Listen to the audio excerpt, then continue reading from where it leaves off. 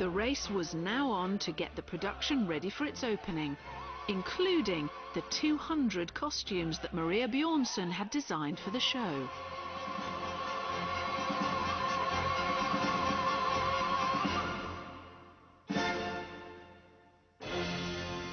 It all had a sort of crusty feeling of Victorian opera costumes, which was where the original inspiration for the clothes was. Maria used trim upon trim. Nothing was what it was. It wasn't just this. It was this with some gold lace on top, and then maybe a little frilly edging, which Maria would call critzy critzy. Here's some critzy critzy right here, in fact. And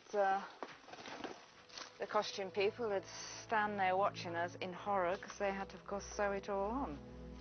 35 costume makers worked around the clock, while Sue's hunt for materials took her from bustling braid shops to swanky Savile Row. Is that the one that Michael Crawford wore himself? Yes, it was. And sari shops in the London suburb of Southall. We started looking at all these lovely motifs.